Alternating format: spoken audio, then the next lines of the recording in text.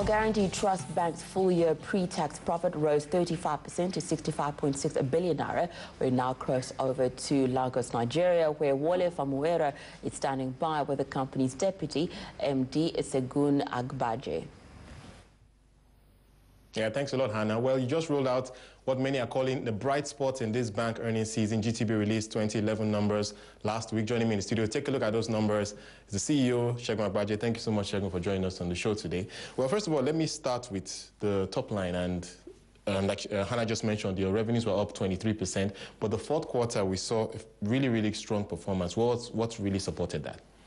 God, I think like everything else in life, you're just gathering a momentum. I think we've grown our loan book, we've diversified our funding base, and we've kept our bank very efficient and our costs low. And talking about the cost, that's another very strong point for GT. We're seeing your cost-income ratios, some analysts putting that 52%, and by far higher than or lower than the rest of the industry. What are you guys doing?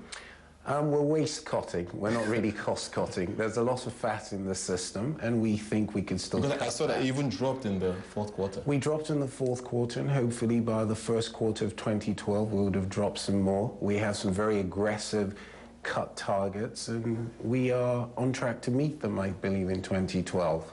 I think one negative in the numbers, at least that's what analysts are saying, are the provisions relating to the deal with AMCON. Can you just run us through those numbers and see exactly what accounted for those provisions? Because the number was 18 billion for the year, 8 billion in the fourth quarter. Okay, first of all, remember that in 2010, Nigerian banks didn't take any general loan loss provision. So in 2011, about 6-point-something billion of that is your GLLP.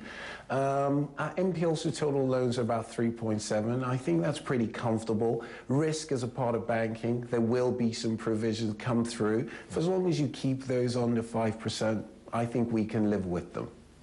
And talk to us about the African expansion strategy. We know you're in several Anglophone countries right now. The last time we spoke, you said you like Africa. Where are you going?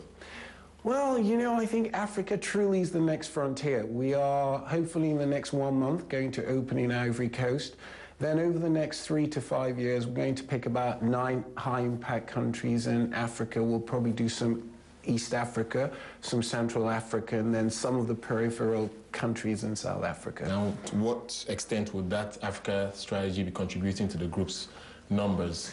Well, we intend to remain very successful in Nigeria, so over a 5-year period, if we can do 10 to 15%, we think that will be respectable. Well, sticking with the Africa strategy, I mean, we see some of your competitors, Zenith Bank, for instance, they are not bullish on Africa. In fact, the impression I get is that the returns are not worth it, and that's perhaps why they're not going into it.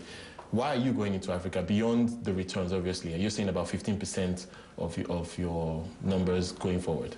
Well, I think 15% of group is good, especially if we remain very successful. I also think there are connectivities that will happen from being in different African countries, and we've started to see it. Multinationals exist in all these countries, and you'll be able to leverage all your different franchises, so maybe some people don't see it. I think that if Africa truly is the next frontier, then you need to be in those countries to unmine the potential that exists. And we know you did do some sales of subsidiaries. Extraordinary incomes were about 2.8 billion of the numbers in 2011. Can you just run us through that, and what else are you selling? Okay, that's net. We made a little bit more money than that from sale of subsidiaries, but we also wrote down some of our investments in SMEs. We wrote down like High TV, we wrote down Tinapa, we wrote down something we had invested in Cards Technology, so it was the net.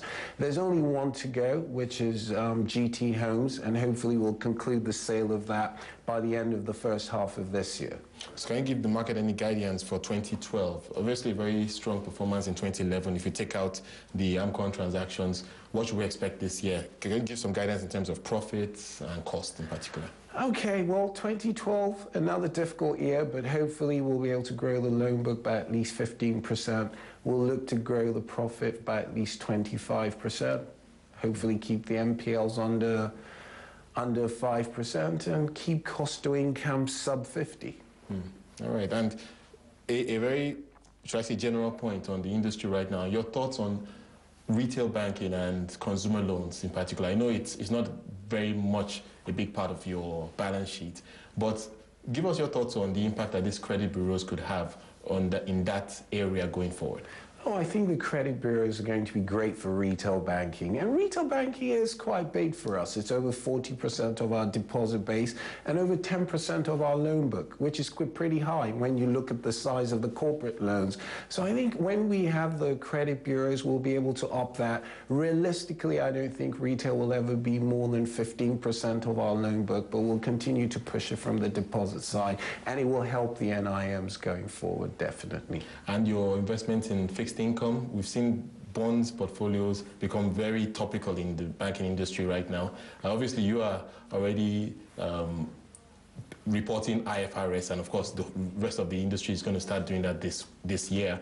The impact of that on your balance sheet going forward? Oh, for us, nothing. I mean, we've taken all our mark-to-market losses on bonds.